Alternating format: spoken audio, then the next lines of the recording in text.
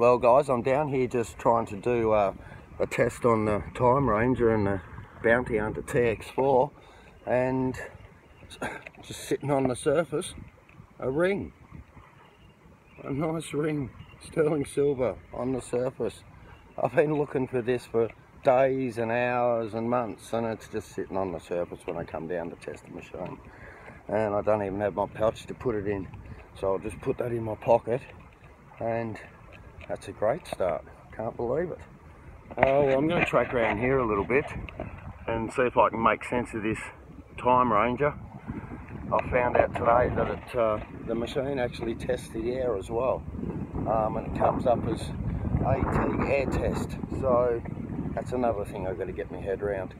Alright guys, before it starts flogging down again, because she will, I'm going. See ya.